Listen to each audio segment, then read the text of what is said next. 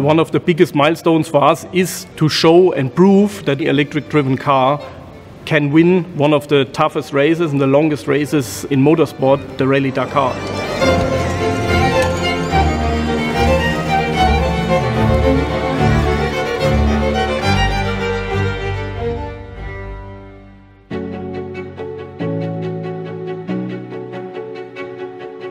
To be honest, when I first heard about going into the desert, I said, wow, that's something completely new for us.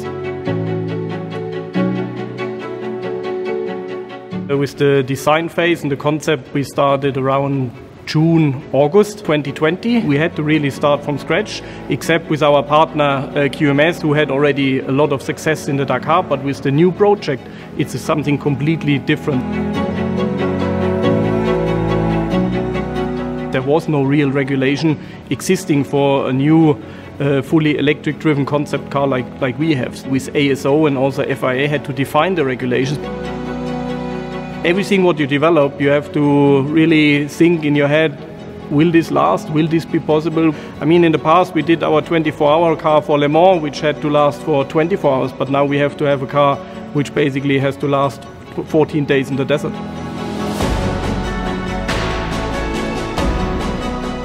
All our departments are involved, from the aero development, the chassis, suspension, everyone, engine, the electric department, our MGU, battery development. So basically the whole crew from whole Audi Sport, everybody is involved in the complete design process.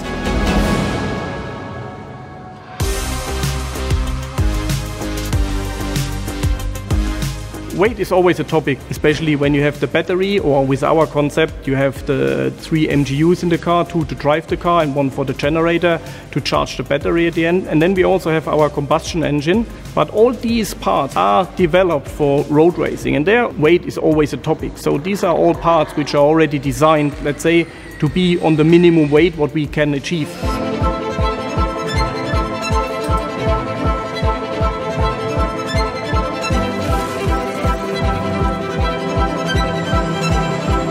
We learn so much at the moment in this project, and this is why we have to collect now a lot of data first to see if we developed in the correct direction.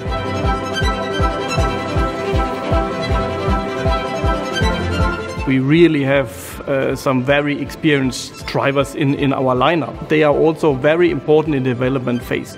How you drive the car, how you have to feel in the car, especially now in the testing phase, but already before. Then we do the next step and analyze the data in test to see where we can go quicker or where we can get faster with the car to do also some improvements in terms of performance.